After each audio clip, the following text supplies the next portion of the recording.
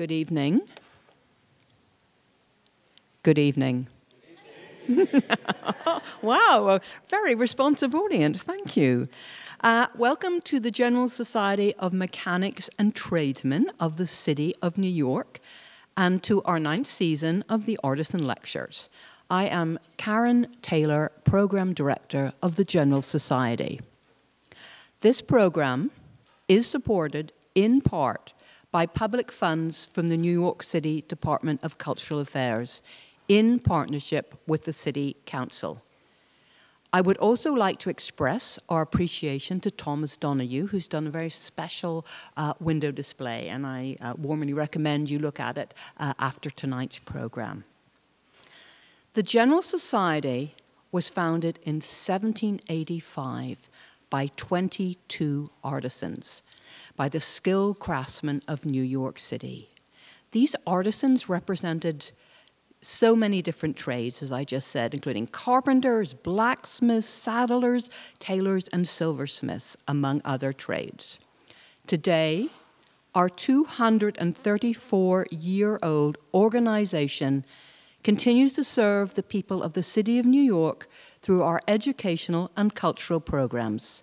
These include our tuition-free Mechanics Institute, our Lot Museum, and just for those of you who this may be your first visit, it is upstairs, and you're also welcome to have a look at the end of the program. Our General Society Library, of which, of course, you're in this evening. You'll also find membership on the library on the front registration table. And finally, our nearly 2-century-old lecture series, of which, of course, tonight's lecture is part of. To say a few words about our speaker this evening, I am delighted to introduce to you General Society member and artisan Jamie Swan. Jamie first spoke here 2 years ago on bicycle making, and it is he who suggested our speaker this evening, which was a fantastic suggestion. So thank you, Jamie.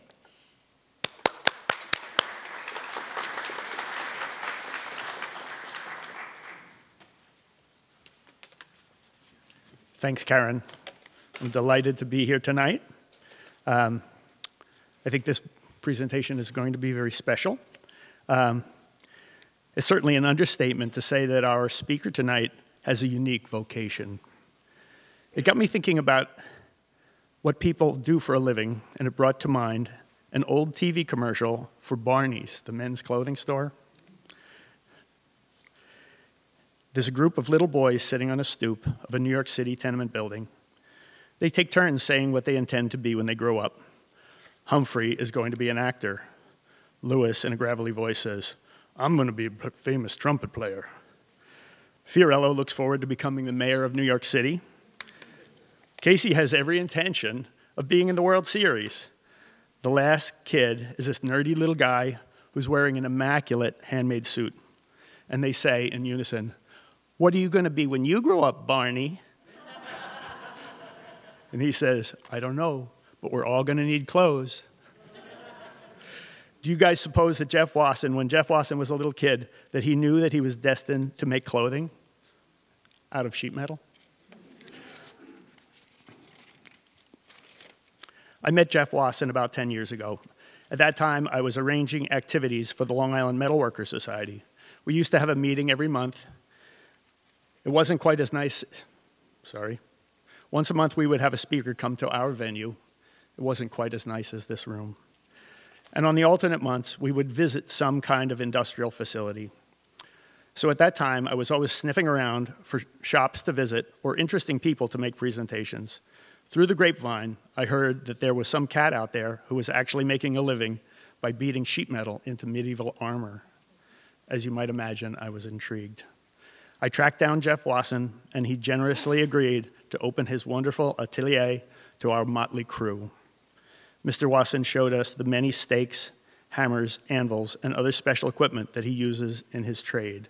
He gave us a thorough explanation as well as demonstration of some of the methods that he uses to craft the many components that fit together to become a suit of armor. It was fantastic to see his shop and his process. Today, I understand that Jeff has moved his operation to larger quarters. He has employees and apprentices, and a long queue of would-be knights waiting patiently for him to equip them to go into battle. I think the trade that Jeff Wasson has been drawn to pursue is fascinating because it goes far beyond metalcraft. It is very much art. It involves scholarly study of history, but hopefully these physical objects take us on a journey back in time through the looking glass of our own imagination. Yes, these fantastic garments are beautiful, but they are also implements of war. Even though all this may seem like science fiction, it is actually a window into the reality of our own not too distant past. And this is from the program. Jeff Wasson is an artist who specializes in making historical reproductions of medieval armor. He is considered to be one of the finest American armor makers working today, with a worldwide reputation for historical accuracy and attention to fine detail. Mr. Wasson is also a teacher and an educator who brings his love of history and craft to his presentations. He has worked on various projects for movies and television, but his main focus is making medieval armor, specializing in 14th, 15th, and 16th century European plate armor. Having also fought and jousted in the armor he makes, Mr. Wasson has a unique perspective on its functionality. Also, as someone who is trained as an artist and sculptor, he is adept at particularly capturing the proper shapes to make authentic armor from an art form. Please join me in welcoming Jeff Wasson.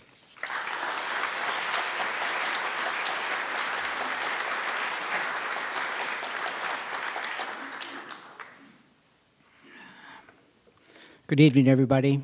Thank you for having me tonight. So, to start, everybody kind of always wants to know, like, how did you ever get involved in this, making armor and wearing armor? And it started when I was a child. And, you know, as a kid, you watch lots of movies or read adventures. And I think it was Ivanhoe that we saw on television, my brother and I. And so that was one of those things that always intrigued me, knights in armor and riding horses as a knight in armor. So as a kid, I always dreamed about doing that. And I was also very artistic. I always made things. My grandfather was an artist, so I had sort of a natural ability from him, and I was always making things. And when I was in high school, I started getting some scrap metal. I think it was an old car hood, and I started cutting it apart and hammering it into armor. And I thought in the beginning that, oh, this will be easy. I'll make a cool costume.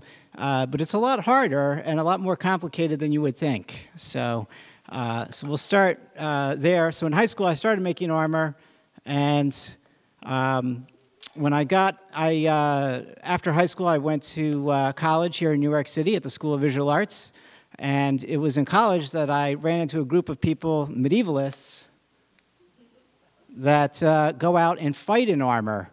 And I thought, oh, this is so cool. I have to go do this. So there you see some pictures of this club.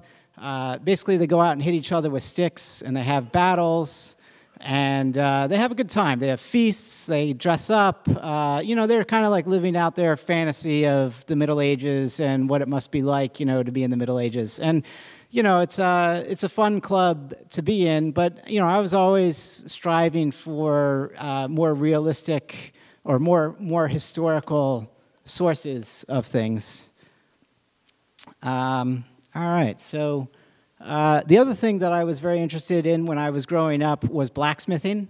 And here you see an image of a forge and a bellows. That's a charcoal forge.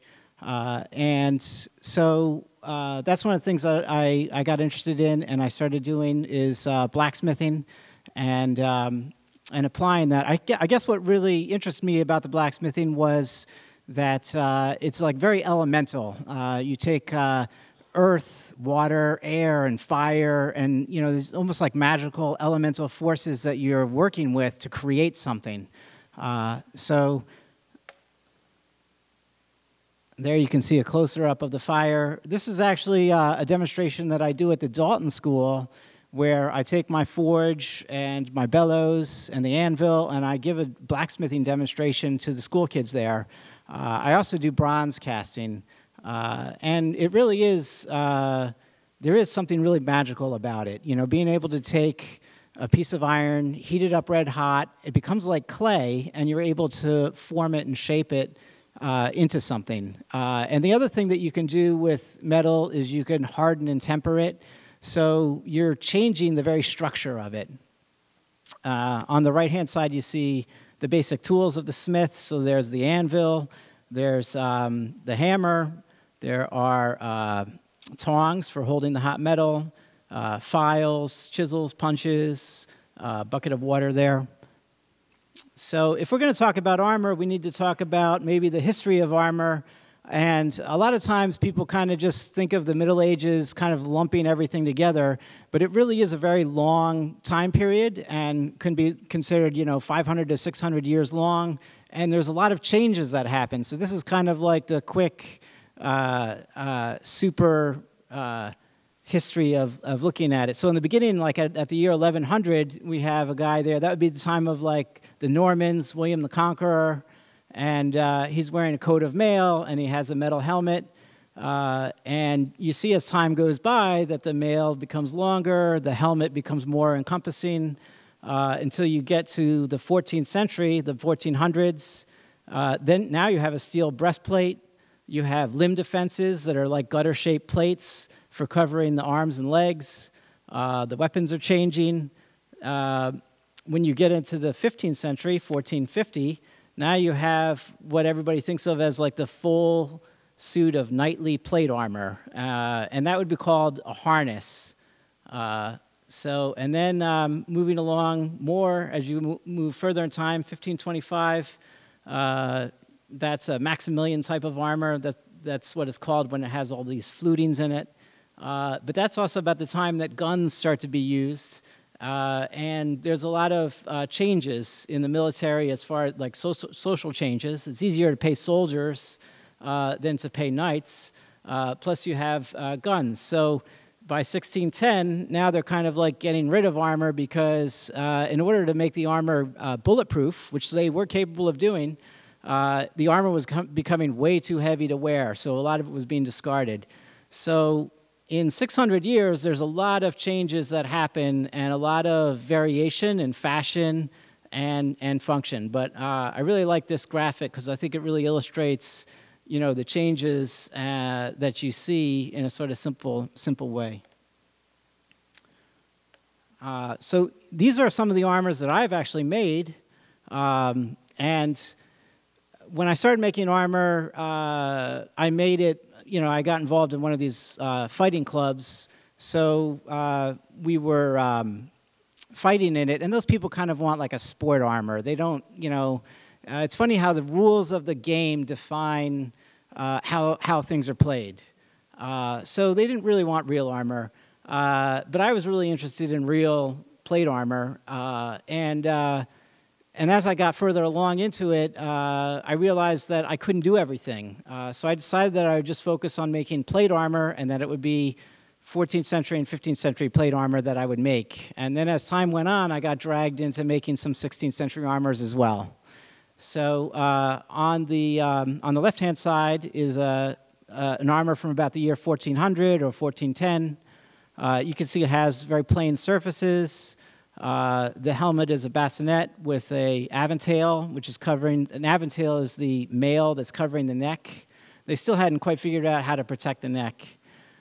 In the 15th century, let's say 1450s, 1460, that armor in the center there is an Italian type of armor. It has an armette. Notice that the neck is protected better. The shoulders have pauldrons, large plates that protect the shoulders. There's still mail protecting the armpits and the groin, but there's layers of plate armor there. Then you get into the 16th century, and now you have, they've really figured out how to make those plates articulate and defend the neck. Even the insides of the arms have articulated plates there. Although probably people looking at this image would be like, well, how come his groin is like totally unprotected? Well, The reason for that is most of the time, most knights would be riding on horses, on horseback. And so when you sit in the saddle, you have to have that area kind of free or cut away there. And that's another thing is that you would, if you're wearing an armor like this and you're sitting in the saddle riding, you would, you have a special saddle. And the saddle has what's called a saddle steel or pommel plates that protect your groin. So the saddle and the armor kind of have to go together. All right. So when I start out making an armor, I will do research. I read a lot of books. I look at a lot of pictures. I have collections of pictures. I go to museums and look at armor. The Metropolitan Museum of Art has a wonderful collection of armor, and I highly recommend people check it out if you're really interested in armor. It's really wonderful. Also, when I start making an armor, I will make a tracing. I'll have my patron come, the person that I'm making the armor for, and I will trace their body. And I will take circumference measurements. And using that information and also the references that I've collected, I'll start to draw in what the armor looks like. So from those measurements and the circumferences that I've taken, I will start to make patterns. Here are the patterns. And over the years, I've collected, you know, from making armor after armor after armor, I've organized my patterns, and I have like a library of patterns. So that way I can draw upon the knowledge that I've collected over the years, and rather than reinventing the wheel every time, I can just pull up the patterns that are similar to what I'm working on and use them as a basis to create something new. So here we have, sometimes it's easier to build, like start with a plate or a couple plates and then add onto it, right? So here's a sabaton, which is like the shoe part of an armor. In fact, you can see the shoe in that left-hand image there, and these, you know, talk about like a weird fashion, right? Those big, having like a really wide foot like that. Anyway, fashion, right? So, so I started with a couple of lames there on the foot, and then I wasn't quite sure how to proceed, so then I pattern the rest off of that. So sometimes I'll do that. I'll make patterns off of existing pieces. So here you kind of see the progression. So there's a pattern, and then it's cut out of metal, and then I start shaping it. And those are some pieces that are just in the first stage of being shaped. So one of the projects that I got involved with in the past couple of years is the Art Institute of Chicago asked me to make a replica of a Greenwich armor. And Greenwich is a place in England, and it's where Henry VIII started a royal workshop. And this armor, though, dates from Elizabeth's time, and so the 1580s. So in this project, the idea was to recreate the armor, but we were going to start by actually doing it from scratch, meaning like making the iron in the old way, all right? Because modern steel mills, there's different processes, everything's very consistent, and usually the metal that I work with is consistent. You know, I call up and order a sheet, and it's all the same thickness all the way through. Medieval metal is not like that, all right? So to start, you have to make the metal. So what you do is you put iron ore and charcoal in a furnace like this, and you have a bellows hooked up to it, just like the one I showed you earlier, and you run it for like 12 hours, and you pull out, you tear it open, and you pull out this spongy mass of metal. And it's very inconsistent. So these guys are very carefully sort of like squeezing it with those mallets in order to kind of put it together. And then from there, what they're going to do is put it on the power hammer and start hammering it, forge welding it together. So at this stage, the metal is kind of like dough or clay, right? And if dough or clay is inconsistent, you have to mix it. And, you know, how the heck do you mix something that's, you know, metal like that? It's, you know, how would you do it? Well, you do it by forging it out, drawing it out so that it becomes thinner, and then what you do is you fold it over, and then you weld it back together again and forge it back over again. That's what the Japanese smiths are doing when they're making their famous samurai swords. They're actually folding the metal. They're working with a poor material that's not so good, and they have to refine it in order to make it consistent enough that they can use it in their swords. So that's what's happening here. So here, the guys, this is at Rick Furr's shop out in Wisconsin. He's the guy that made the metal for me for the Greenwich project. Here he is folding over the metal, and then he'll go back onto his power hammer. Now, in the Middle Ages, they actually had water-driven power hammers for the production of steel that were, so, you know, a lot of times people think, like, in the Middle Ages that, you know, it was just, like, one guy working, like, in the middle of the woods, you know, making swords and armor and stuff like that. Well, that's not really true. They were working in cities and towns, and you know, it was a giant industrial manufacturing process with a lot of specialization. There were people that were making the metal. There were people that were making mail. There were people that were making plate armor. There were people that were just polishing the plate armor. There were people that were just making the hinges. So all different kinds of specializations going on. All right, so finally, I get my plate.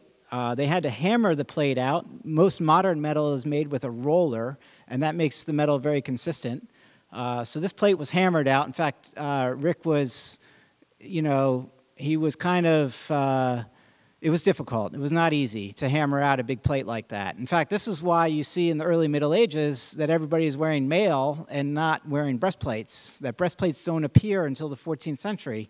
It's because they didn't have the industrial, most likely that they didn't have the industrial ability to produce enough steel to make full plate armor. But by the 14th century, it seems that they did. So once again, I start with a drawing of the breastplate, and that's going to be my guide to shaping it. And I've started to draw in with chalk where I want to form it. Now, because this metal is still kind of inconsistent, there we are, we're heating it up. And this is a propane forge, so it burns propane. I just stick the whole plate right on top of there, and I put bricks on top of it to kind of retain the heat. And that's my assistant, Brad, at the time. So he's going to pull that plate out with the tongs, because the plate weighs like 15, 20 pounds. And then I just start hammering. And I have a couple different types of hammers that I use for doing this work. So there's one, you see it's got a very long neck there to get inside. But we're still at a very, at this point in the process, we're still just trying to draw it out and manage the plate. So one of the things that happens is when you are hammering the metal, you're squeezing it against the hammer and the anvil. And what happens is, so this actually creates volume. And this is how I think a lot of medieval armor was made just by hammering on a flat anvil.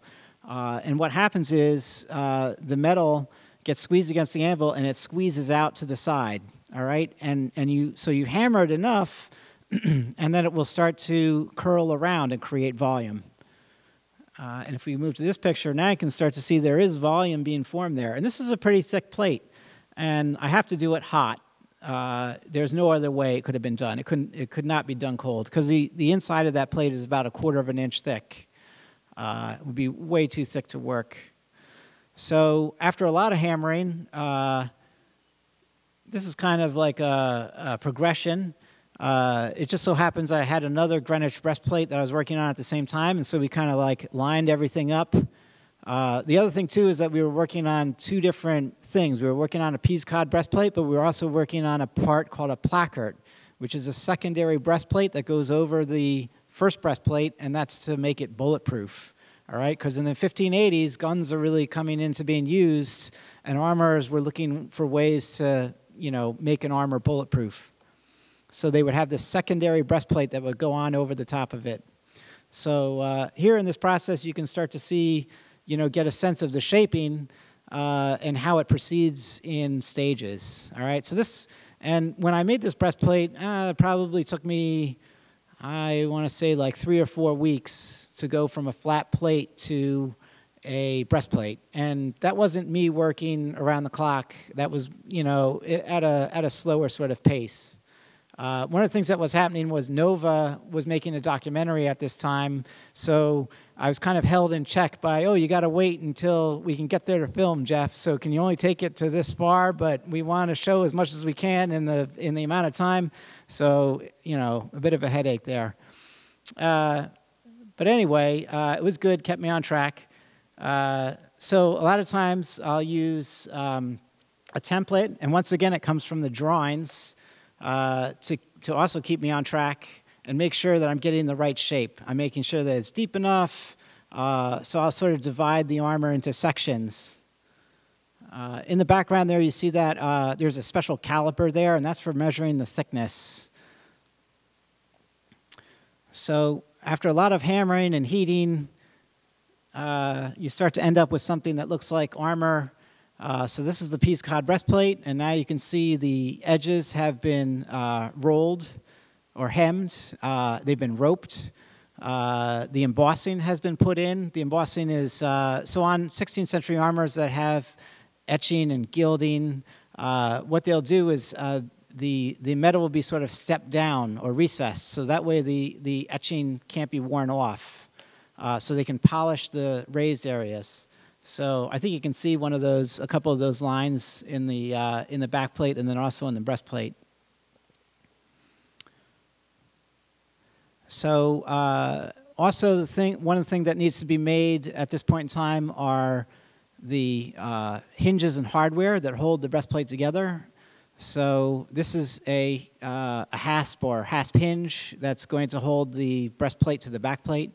And you can see in the material there how it kind of almost looks like, I don't know, like cookie dough or something. You see all the cracks in it and the inconsistencies. So, you know, that's this old bloomery type steel. That's what it does, the qualities that it has. And, you know, when you go to the museum and you look at armor, you'll see there's a lot of irregularities in the metal there, and I've always wondered if it was just because those pieces are so old that maybe they've become rusty and then they've been re-cleaned, or is it because of the old metal? And I think it's a little bit of both.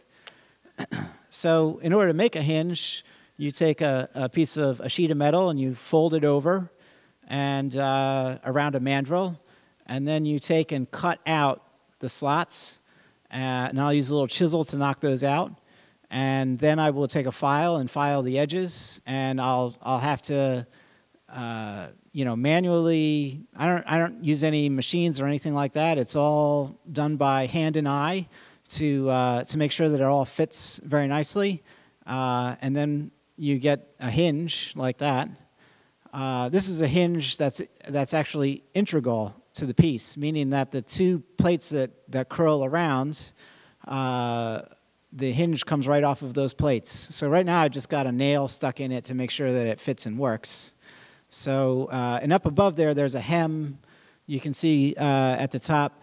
And if we go to the next slide there, this is part of a gorget, which is a neck defense, okay? And each of those lames, like right now, in the process of putting it together, it's just nut and bolted together. And I use nuts and bolts just to hold the plates together while I'm working them and to make sure that they all fit properly.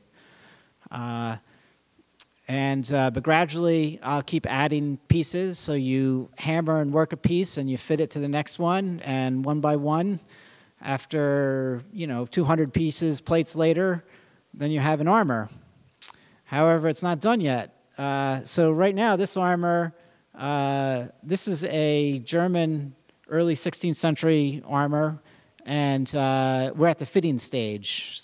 So the patron has come back and has tried the armor on, and actually I put him in a saddle there to make sure that he's comfortable, that the armor fits and works well, and that he can hold his lance, and that he can see out of the visor in the right way. If you look closely, you can see that all the parts are nut and bolted together. I think I had finished the gauntlets at that point. Once I'm sure that everything fits and is working properly and it fits the patron really well, then I go to the heat treating, okay? So most of the time I'm using steels that can be hardened and tempered, okay? That means that they have enough carbon in them to take to a heat treatment. And so I have a pottery kiln that I use as a furnace. And what you have to do is because the metal wants to warp, you have to build these structures that hold it in place. And also, you know, you can't just reach in there and pick out something that is 1,500 degrees. You have to very carefully grab it. So I have a hook and I have wires, so that way I can like reach in there, grab it out, and then I quench it. I quench it in oil. And as you can see there, the oil just flames up, and that's why I have all that safety equipment on to make sure I don't get burned. The flames go out really quick, though. They're smothered as soon as the thing cools down. And on the right-hand side, you can see that's the Greenwich breastplate and backplate after they've been hardened. And you can see the bracing I have on there to make sure that they don't warp. Because when something like steel like that is under such sort of stress like that, it's under so many stresses that it can warp or move, and then it wouldn't fit properly. So that's why we have those braces on there, and it looks all black like that because of the burnt oil. So it really looks pretty awful. So then the next step is to take it apart, and we go to grinding, sanding, and polishing. So everything has to be taken apart. All those nuts and bolts come out, and I have different sanding belts that I use to sand. And over the years, I've come up with a pretty good process for doing sanding and polishing. I think I have about 5 or 6 steps that I use for the sanding and polishing, and I have it set up in a way that I can just go from one to the next, you know, without having to change my wheels, right? I remember when I first started, I had like one machine, and any time I had to like, you know, go from one step to another, I had to change everything out. It was really, it was difficult. So this is very nice because I can just move from one thing to the next. So, and sanding and polishing, you know, if you want to talk about how long it takes to make an armor, can easily be like 1/3 of the process is just sanding and polishing, grinding, sanding, and polishing the metal. And that also depends upon, you know, the complexity of it. So we're kind of skipped ahead here. So this is the Greenwich breastplate. So after it was polished, it was then sent out to Chicago, where there was an artist that etched it. All right, so they made designs, painted designs onto the metal. And then they used an acid. Actually, it wasn't an acid. It was a corrosive salt to corrode away the metal and create the etched design. All right. And then from there, it got sent to Germany. And there was a gentleman in Germany that did the gold plating or the gilding, I should say. And he actually did it the real original way that these things were gilt, and that is with mercury gilding, all right? So, which is very dangerous and bad. You really have to have the right equipment. I didn't want anything to do with that. Yeah. So, actually, I think they had trouble trying to find a place to do it here in the States because you really have to have, like, the proper venting. It's really a giant environmental hazard. And I think that term, you know, like mad as a hatter, comes from when hatters used to use mercury to, you know, fume mercury off their hats or whatever. So anyway, yeah, you have to have, what you do with mercury gilding is you're mixing the mercury with gold, and you're creating this paste that gets painted onto the design, and then you have to heat it up so that the mercury evaporates away and it deposits the gold onto the metal. So, so that's how it's done, and so once again, you really have to have the right equipment to do that. So then it came back to me, and the final step was for me to blue it, all right? And the bluing happens with heat. So once again, I turned the kiln on. I wasn't up in the 1,500 degree range. I was in the lower range, like 650 degrees, and you get these. If you have a piece of polished metal and you heat it up to that range, you start to get these wonderful colors. They're oftentimes called tempering colors because they happen at the color this is how old smiths used to make sure that they were tempering their knives or tools just the right way. You get a straw color, and then a red color, and then that turns into a purple, and then a blue, and then like a steel blue, and then you're out of the range. But so you really get this, and the photographs don't do it justice. It's really incredible iridescent color, and it's just a very thin film of oxidation that's on the metal. So once the parts are, all the decoration has been done, now they can be assembled.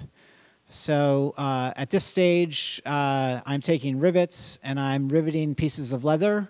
There are lining straps that the linings are sewn to, and there are also straps that hold the plates together. So this is the gorget, and it has these leathers here that are holding it together and allow it to be flexible so that the person can move their neck. And if we move again, there it is all assembled. And there's the breastplate and the gorget on Jonathan Tavares from the Art Institute of Chicago. So Jonathan really...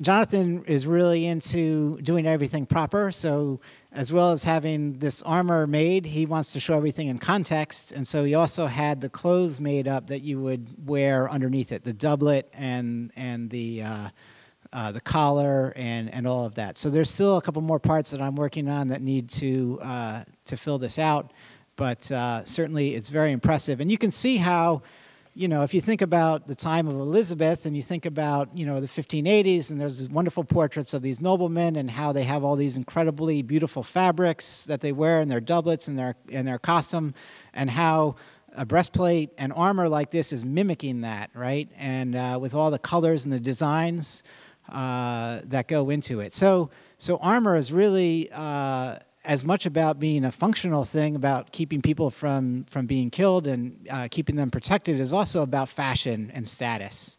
So they're really, and even though this is like etched and gilt and blued, it's also fully functional. All right, this armor would protect somebody from swords, arrows, even bullets. All right, this is the breastplate that I did for the Art Institute, and it had a placard plate that went over the top of it, and they actually fired a gun at it to see if it would resist, and it did. So if you want to check it out, you should check out the Nova documentary, and it has a lot more information about the process and about the tests with the gun. So so back to sort of making armor. So here's the inside of a helmet, and it is lined with linen that's stuffed with cotton or wool, and these linings are stitched into the helmet. And this is an armet, and it has hinged cheek plates that allow it to open up, and this allows you to get your head into it because it's very close fitting, all right? And the other thing you'll notice is down around the neck, there's kind of a flange there, and that flange grabs onto the collar of the gorget in order to create a turning joint. So actually, it's very round, and it allows the wearer to move their head back and forth so that they can actually turn their head. And the genius of this and of this armor and of this style is, even though, like, you'd think that'd be a weak point, having a hinged plates in the front there with them opening right in the front, well, the visor comes down and locks the whole thing in place. So when you have the visor down, there's no way that those hinged cheek plates could pop open. All right. So here's, this is a great image, probably the best image that we have of an armorer's workshop. And it really shows a lot. And I also have an image of me working in my shop there, just so we can sort of compare things. So in the image on the left, we have the Emperor Maximilian, and he's in his workshop. It's his royal workshop, right? See, so at this point in time, the royalty of Europe like to have their own special workshops with armorers that were making armor, for their own personal use and for their friends and to give away as gifts. So he's in the shop there checking out, seeing what the armorers are up to. You see in the background, in the upper right-hand side, you see a forge with bellows. There's an anvil there. It's a big square anvil. At this point in time, the anvils didn't have horns on them unless it was like for some specialty type of use. On the left-hand side, in the middle, you have a shear poking out of a stump. That's for cutting plates, cutting steel.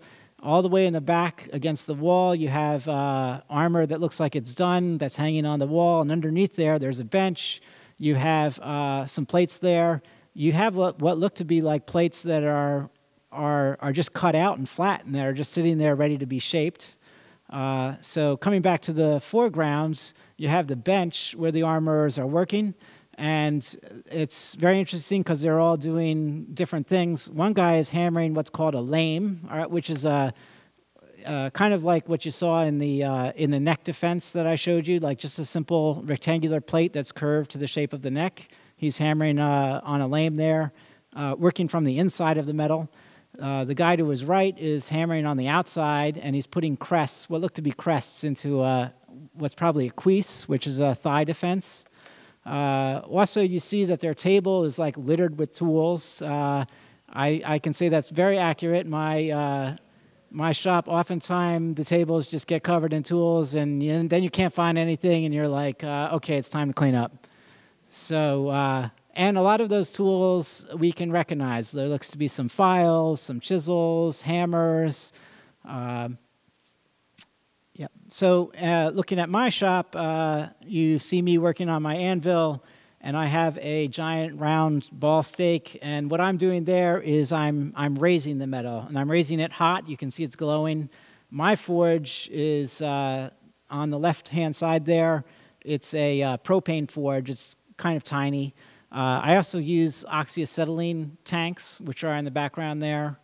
And to the right is like the table, one of the tables, a workbench with all the hammers and stakes.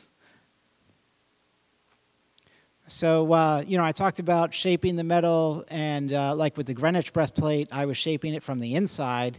On a lot of stuff that I do, I also shape from the outside.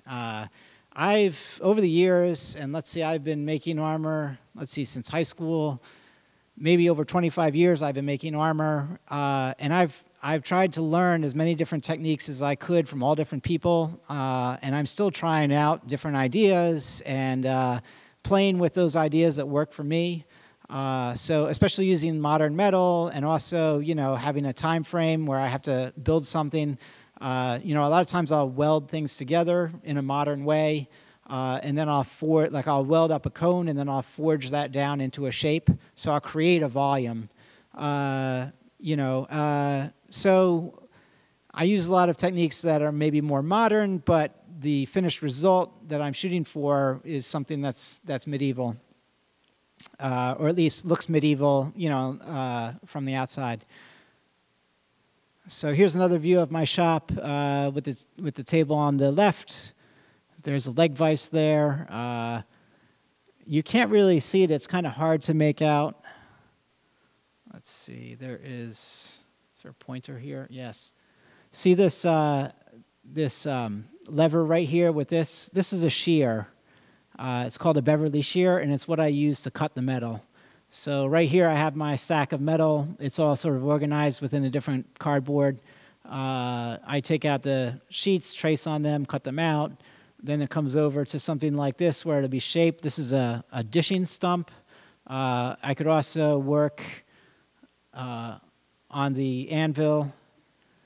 So the anvil has a hardy hole right here, which is a place to put different tools, hardy tools. And I have, you don't see it in this picture, but just to the left here, there's a bunch of tools that can go in there. I also have a table back here with tools, welder, there's the forge. So there's all kinds of stakes and tools down on the floor here.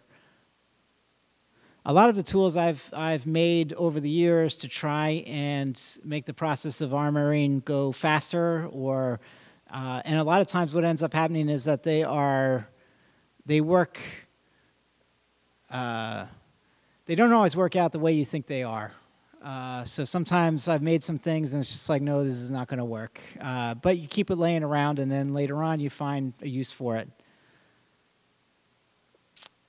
So one of the things that I do now is I'm really interested in passing on what I know of how to make armor. So and I have this space in Queens now, and so I'm trying to teach classes, run workshops out of my workspace, and share my knowledge with people so that other people can learn how to do this. So one of the classes I did, these are helmets that a class made about a year ago, actually, back in February. Viking helmets, and okay, they're not quite Viking because this is the Coppergate helmet, which was found in York, and it was kind of a little bit before the Viking Age, but you get the idea. So they took flat sheet steel, they hammered it to shape, and they riveted the pieces together to make their own helmet, and everybody went home with a helmet. So I'm trying to do more of these types of things. And yeah, share my knowledge. I also teach at the School of Visual Arts in the sculpture department. I teach a cutting and welding metalworking class. So students learn how to do cutting and welding for sculpture. And I'm looking to bring more of that. I feel that the design of armor and the techniques that I've collected and learned how to use over the years, and also the design, how medieval craftsmen and how armorers approached metalworking and design, there's a lot to learn there, and there's a lot to bring into modern metalworking. There's a certain minimalism to the armor that I think modern people could appreciate. So here's some pieces that I've made. On the left is an Italian armor, and on the right-hand side is an English armor, and they are actually very similar, but there are some differences. The type of helmet is different. The English armor has a great bassinet, which buckles down front and back, so it really holds your head in place. It's almost like a neck brace, but it's very safe. Although this style of helmet didn't last. It lasted a long time, but that was because it was very useful in tournaments. But knights didn't like to wear these in war or a battlefield situation because they were too restrictive. And I can tell you from experience that I'd rather be able to take my helmet off and on, if I'm in a war situation, because it's much more comfortable than be stuck in this thing that's like a neck brace. Also, you can't hear so well. So, because the face opening of the helmet is very narrow, right? I mean, it's very protective. And that's another thing with armor. It really is a balance between how well do you want to be protected and how well do you want to move, mobility and protection. So some other things like the English armor has a lot of flutes on it in the gauntlets and on the shoulder defenses. The English preferred these long skirts. Okay, you can see the skirt, which is called a fald, is much longer, and the tassets, which are the plates that cover the junction between the legs and the skirt, there's no opening there for riding a horse, right? Everybody notice that? So on the right-hand side, the Italians preferred mounted combat, and so they have, they have that cut out there, and they have a much shorter skirt. All right, going back to the English armor. So in my research, I look at a lot of images. We really don't know. A lot of armor doesn't survive. We have very few pieces, the further back in time you go. And in fact, hardly anything. It's unbelievable. It just, people recycle. The metal has been reformed into other things, cut up and made into other stuff. Sometimes I know when I've gone to museums, I've seen, you could see pieces of decoration, things that were definitely armor that have been turned into hinges and other stuff.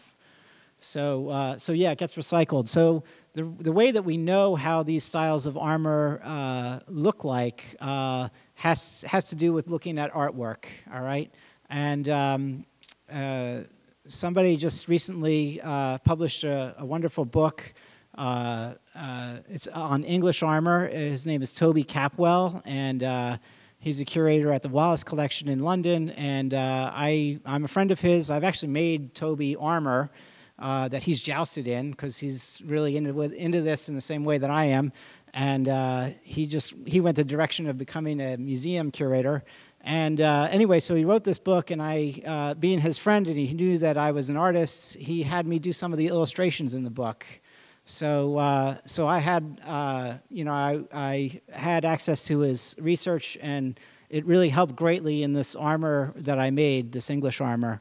And you can see the statue, the funeral effigy, on the left-hand side there, and on the right-hand side is my copy of it. So, and the way that that's done is with embossing. So you take a piece of brass and you use tiny little chisels, they're blunted, and you hammer them out. And I was just doing this right into a stump. I think if you're doing it properly, you would work into pitch. And then it gets wrapped around and riveted to the helmet. So this is a 16th century armor, probably one of the most complicated armors I've worked on. On the left-hand side is the armor that I made, and on the right-hand side is what I copied. So this armor is German, and it dates from about 1525. So the real one is actually gilt and etched in certain areas. It has these wonderful spade motifs. And I tried to capture some of that in the armor that I recreated. I think you can see the similarities. The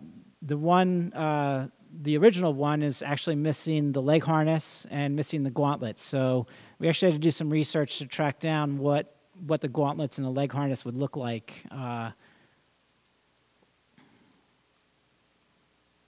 So here's another view of it. And you can see that by the 16th century, they're really getting technically good at engineering the plates so they cover the body really well. So the neck is completely protected. There's a turner there so that he can turn his head different directions, rotate his neck back and forth, and his neck is completely covered by plate armor. The insides of the arms are also protected by collapsing plates. The pauldrons, which are the defenses for the shoulders, completely wrap around the body, and they're no longer held by straps and buckles. They're actually held by little pins that allow them to go on. So everything is very well engineered. Even the edges of the plates, there's decoration. If you look at the skirt there, you can see punch and file work, and the edges are beveled. Also at this time in the 16th century, they're roping all the edges. You can see the roped edge. So it's really this incredible synthesis of engineering, design, art, function. Because this armor, it was meant to be worn. It was meant to be worn and used in battle to fight with. Now there's still, we still have like an opening down at the groin so you can ride a horse. And also on the right-hand side, the pauldron there's that little gap. And what that's for is so that he can hold a lance. And those two little holes right there are for lance rests. I think this was actually when I was working. This gentleman actually wanted to go to an event in this armor, so I was working right up to the deadline to get it done. I remember my apprentice and I were just working like mad people, right up to get it finished, stitching things together, whatever. And then I hopped in the car, we threw it in the car, and I drove up to deliver it to him. And then he got into the armor, and we took a bunch of pictures. But at this point, I still hadn't had the lance rests done. So later, I got that done.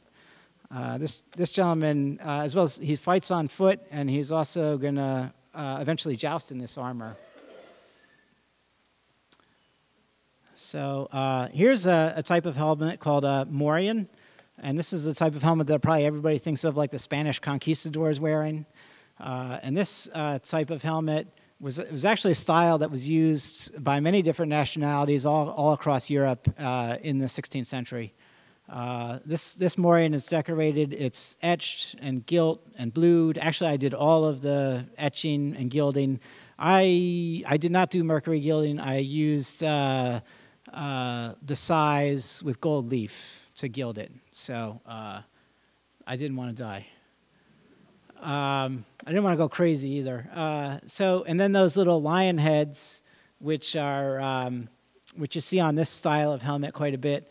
I made up a little model and had somebody cast those, and then gold plated them. So, and you can see the helmet is lined. So some other things. There's one of those hinge hasps that you saw earlier. That was up on the upper left there. That's used to hold the breastplate to the backplate on the Greenwich armor. And in the right-hand corner. So that's one of the things that as an armor, in the past, there would have been separate guilds or specializations to make these other parts, like buckles and hinges and straps. I have to do myself. So I do a lot of that as well. On this, in the right-hand corner is a stamping tool, like a top and bottom die for making a washer, like a decorative washer, and it's stamped out of brass. So the way that tool is made is it's kind of like forged and carved, the male part, and then stamped into a hot piece of steel to get the negative. And then once that's cooled down, then I can use these top and bottom dies to stamp out the different forms that I need. So as well as making armor, I also do television and movie work. Some of the armor kind of translates to what I do, or the blacksmithing translates to the stuff. They always, it's funny, the Hollywood people, they always want, oh, can you make it blacksmithed? And they always want it to look rough and hammered. But really the reality is if you have a proper anvil and the right tools, you can get very smooth surfaces. In fact, when I have done work for them, we had to find a special anvil that was already all roughed up and rough so that it would make the pieces look rough enough for these people. But anyway, a couple of things here. For one movie, Men in Black, we made these. It was supposed to be some sort of prison restraint. So that was made out of 1/8-inch thick aluminum, and it was TIG welded together and made to look all rough. And we actually had to make 2 or 3 of these things, I think. And it's really unbelievable. They make these props, and the props see 30 seconds of time, and that's it. For something that took 2-3 weeks to make. Of course, I'm always I want to see it. I've gotten over that. That I just won't end up seeing it because I know it's only going to be there for a couple of seconds. But anyway. So the second thing on the right-hand side, also made out of aluminum, and also uses the skills I've acquired over the years for making hinges and joining pieces and putting things together. So I found that because I make armor from scratch, from starting with making my own patterns and designing it myself and trying to reproduce stuff, it has really made me a really good problem solver and decision maker, and having to have a good artistic eye. In fact, I never thought about it at the time, but when I was in art school, they make you take anatomy class, and that really came in handy, because understanding anatomy, if you understand the skeleton and anatomy, then you can understand how, mechanically things can fit and work over the top of that body. And so back in the beginning, I said I was part of a medieval club, and we did that. I still occasionally go out and fight with those guys for fun, but I'm getting kind of too old for that. Anyway, but the horse is a great equalizer. So and that's really my love now is horseback riding and jousting. And actually, my wife and I have both been jousting for about 15 or 16 years now. So, in fact, our last trip we went to Australia to joust. there's actually a circuit of people, international jousters, and they kind of know each other through Facebook. And we, travel to different tournaments and meet each other, and different people host each other. And it's a wonderful way to, travel and meet new people and have somebody that knows the country, and then, joust in a tournament with them and exchange ideas. So for jousting, the type of jousting that we do is balsa jousting. So that means that there's a piece of balsa at the end of the lance that breaks. But that's still, there's still a lot that can go wrong. It's not 100% safe. We try and make it safe, and we're wearing, the idea is that we're wearing full plate armor to be totally protected, and the target area is the shield. We wear these shields, and that's where we're trying to hit each other. And we are putting on a show, but it's also very competitive. So like a lot of these balsa tournaments, they're serious about doing really well and hitting the target every time. All right. Yep, that was from Australia, and I'm wearing my 14th century armor. So that's another thing. I'll just go back one. When you start wearing full armor and your face is completely covered, and everybody's maybe wearing a sort of similar style, you can't tell who's who. Yeah, so that's where heraldry comes into play, right?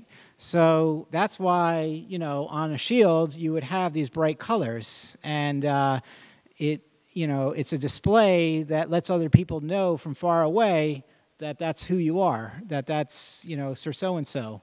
And that also shows up on the surcoat and can be in the feathers, right? Like we, as you see in that picture, that's actually my wife on the right-hand side with the red shield, and me on the left-hand side with the green feathers in my helmet. So you have these crests, and you have this heraldic display that shows off who you are, and this really becomes important both, well, in a tournament, so you know who's who, but also on the battlefield, right? So, and also banners. In some ways, it's kind of like in modern times, companies have logos, so that when you're driving down the highway, you can easily tell what gas station that is, or what store that is, just by the logo and the design, right? This is a form of early graphic design. All right, so there I am again. Even my horse gets its own what's called a caparison, which is the colors. All right, so that pretty much wraps things up. If you wanted to find out more, there's my website, Wasson Artistry. You can check out the Nova documentary, Secrets of the Shining Knight. On YouTube, a couple years ago, I did something called Dressing in Steel, where I did a little demonstration on stage there and also dressed in my armor. And yeah, please check out my website if you're interested in taking classes, and I'll try and be better about posting things. All right, so yeah, that's pretty much it. There we are.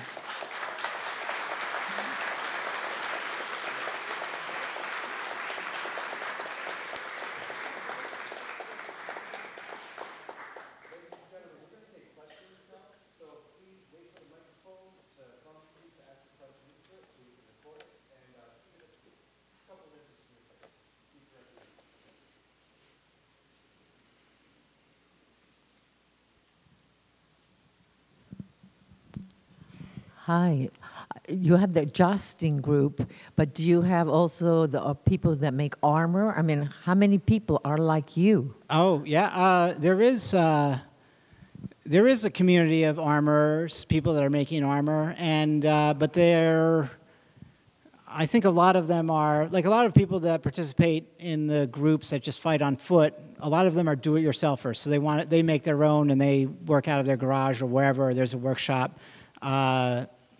Something that's difficult to make is the helmet or the gauntlets for the hands. So you have more professional people doing those parts, or breastplates.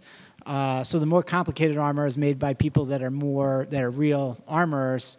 And these people are scattered all over the place that are doing this. I really don't know. I've never taken like a poll to find out. I know there are a lot of armorers out there, and a lot of people try and do this, but I think it's too intense to make a living at. So they might not necessarily have the right skills to make it work as a business, you know, to be able to deliver something and to manage their money well enough to run. It's hard because it's a lot of hard work to make a full armor. So as far as people like at my level, I know that there's maybe 5 or 6 or 7 people here in the United States that I could name that are maybe up at my level.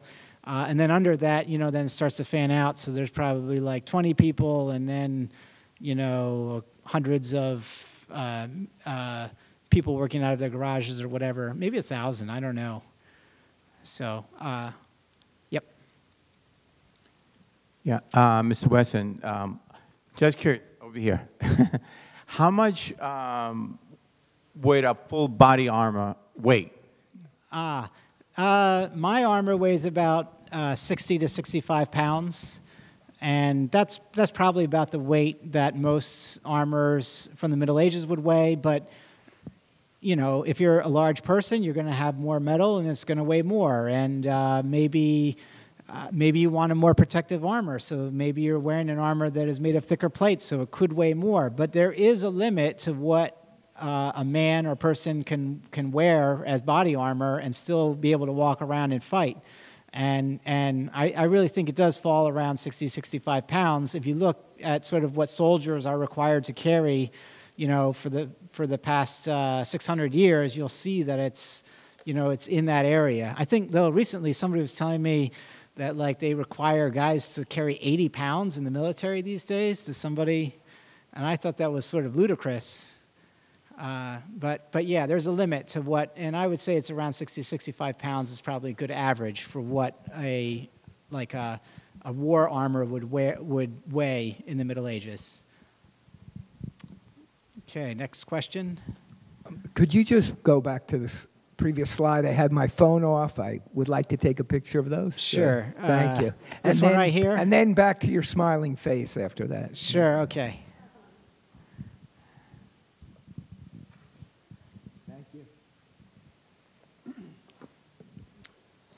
Thank you very much for a wonderful lecture, first of all. I have a multi-question kind of a question, but I'll sum it up with this.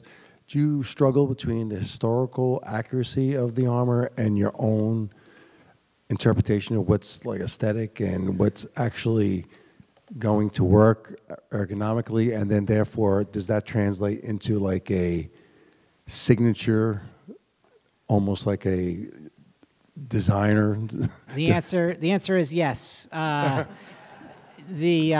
think when I first got started, I was maybe a little bit more creative with what I was doing, but as I got more and more into it, I started realizing that these guys really knew what they were doing, and I should try and replicate exactly what it was. And now my thinking is really like that, like it's so rigid. So sometimes when I'm, sometimes I like to just take a piece of steel and hammer on it and don't have any preconceived ideas about what I'm doing and just do something weird. So, in fact, I think that maybe might be the next phase of my life, is to take what I've learned and try and make art or make sculptural forms out of it, and not be so historically correct. Maybe it's time to move on into something else. But I do struggle with that, trying to, like, you're looking at a piece of artwork or sculpture and trying to decide, is it this or is it that? How should it be executed? Should it be as historic, how historically accurate do I want to be? What am I really looking at? So yeah, it is a struggle. So this is sort of a tailoring question. You showed us all those patterns and everything, and I have to wonder, how much give is there in armor? I mean, we've all probably had suits let out, but I'm trying to figure out what you do with armor after Thanksgiving. If you fit on it on Wednesday, Monday, it's just not going to happen. You're going to have to skip that joust. Yeah, you're absolutely right there. yes, the metal is not going to give, and sometimes you have to squeeze into it, and yeah, that'll keep you on your diet. Like if you know you're going to not going to fit into your armor. Yeah, so the plates don't give, but there are the way things are designed. Like sometimes a breastplate and a back plate. You know, there's different positions that, like if it just goes together front and back, you know, it might be allowed to be a little bit more forward or a little bit more back. You know, you might have an inch or two that it could be adjusted, right? That's not every armor, but I think most armors have the ability to do that. The other thing too is, you know, in the arms, you know, it might be too tight or too long, and that really happens when it's made. So, and a lot of suits, armor is tailor-made to people, but even nowadays, and even in the Middle Ages, there were people that couldn't afford to have armor tailor-made. They bought what would be called off-the-peg or off-the-rack armor, and you know, they just had to deal with that. So, but in the past, I think there was much more people making properly fitted, made armor than there is now. You know, now it's really, I don't know, I think the vast majority of people that are doing this now are not really up to the same skill level of outfitting people really well. Who do you think made the best armor? Who do I think made the best? No, I mean like at the time. Was it out of Dresden? Was it out of, you know, was it the Maximilian? Was it the... You know, I haven't really thought about that. I would say, oh, who is that? I've been I'm trying to think who the armor was. There's a certain German armorer that has done a lot of armor. I can't remember his name though, off the top of my head. And there's a bunch of his pieces that are remaining. It's a German armor, but he's very intricate and very, you know, they're very well made. And I would say that he's probably one of the best historical armors. Last question. Wait a minute. Somebody probably knows the answer. Yes, that rings a bell, but I'm not thinking of him. I'm thinking of somebody else. That's it. Thank you, Sean. Helmschmied. That's the person that I'm thinking of. Yeah. Hi. Do you get a sense of how much information or knowledge has been lost between the medieval period and now, and how much do you feel like you might be doing like some catch-up work or make-up work or contributing to like a new pool of knowledge? Oh yeah, definitely. I definitely think that you know, because this armoring was it was a craft that just kind of ended, and nobody was really practicing it with any. You know, there's a few people here and there that might know things, but pretty much it was all lost and had to be rediscovered by people in the late 20th century and into this century. So yeah, I do feel like it's a lot of rediscovery. You know, there's not a need for modern armor, but where I do see that this knowledge could be very useful is, you know, maybe in designing spacesuits or, you know, stuff for disabled people, you know, where they have lost limbs or whatever, and somebody has to really understand the body and the mechanics and how it works. And then maybe also, you know, there's the possibility for military suits of armor that could protect people from certain things now that we have more advanced materials, right? So, but yeah, definitely I do feel like it's been lost, and I do feel that, and I do want to kind of like, I don't know, give back what I can, or you know, don't let it get lost again. I don't know. People are smart. People will rediscover things.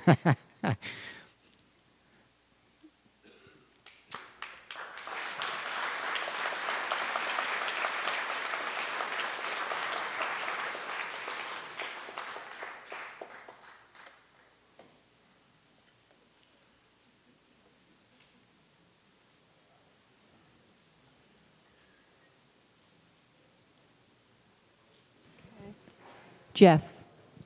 Sorry, not mean to startle you. Jeff, that was absolutely fantastic. I'm going to move over here, if I may. I want to thank you for sharing your knowledge, your expertise, and it was extraordinary to see your work. It is works of art. And basically, you fulfilled everything we want the Artisan lectures to do. You shared your knowledge. You have revived a trade. And your concluding remarks about how that trade can be used in the 21st century, it was absolutely inspirational. So I want to thank you, Jeff Wasson, so much.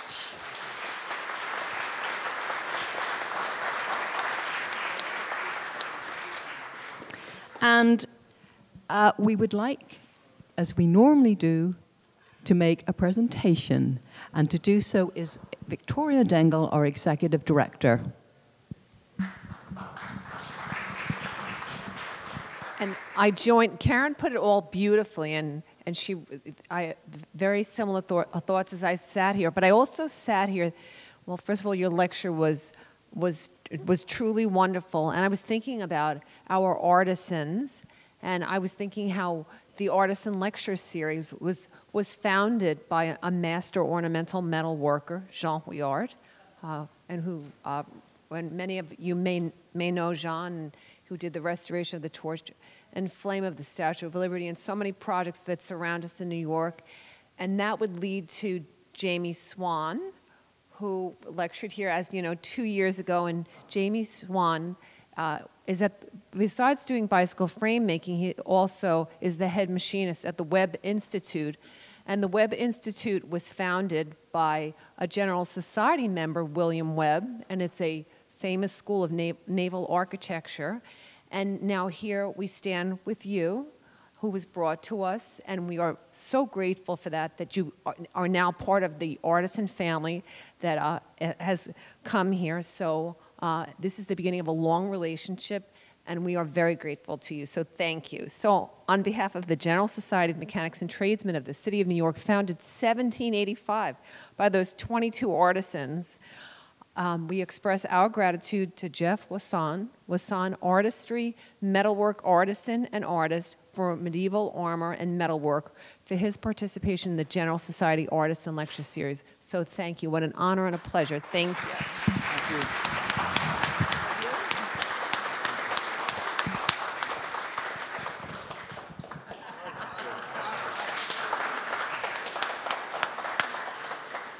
And as many of you know, because we always like to make assure that you will come back, we've made you a lifetime member in the library. So thank you, and that's for you. So thank you, Jeff. Thank you. Okay, thank you. And finally, a little memento from this evening. Thank you. Good.